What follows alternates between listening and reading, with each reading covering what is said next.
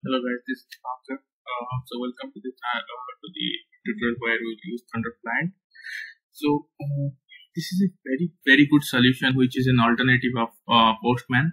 So why I don't like to use Postman, because you are writing your code and everything here and in VS Code, and again you will switch to altogether another application where you will put all the details and access the API. So this is kind of little difficult, or you can say little not that easy to switch again do all those things, right? So what we can do here is we can use this very good application, which is a plugin here. So just search here Thunder Client.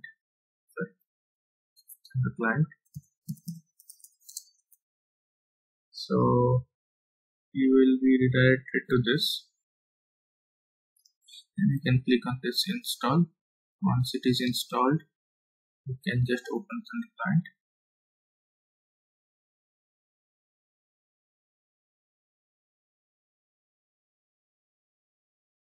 Okay. So this is the documentation that Thunder Client gives. You can go through this, and this is also giving how you can use Thunder Client and all. So basically, once you install, you will see there is a icon here, Thunder Client icon. You can click on this one. So once you will click on this one, you can click on the new request.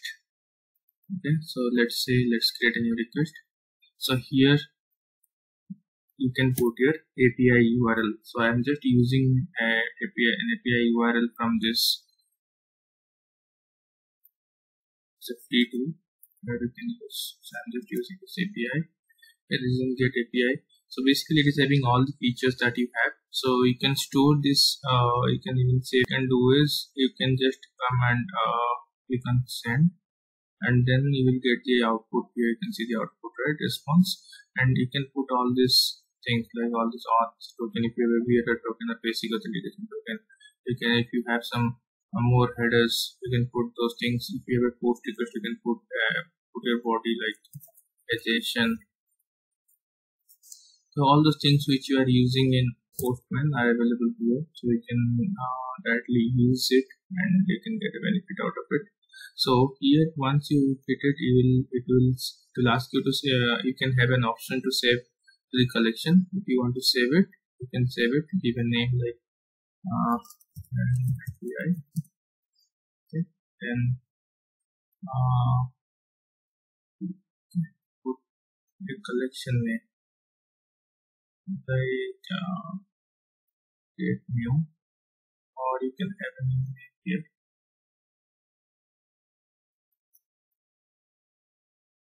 So I can put a name like test API is a collection. Inside that, this random API is one API.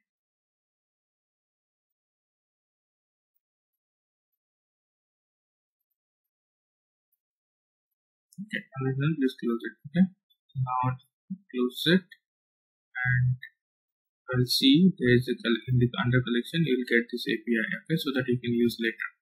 Okay, so this is how Thunder Client works. I think it's a very good alternative to Postman. So check it out, guys.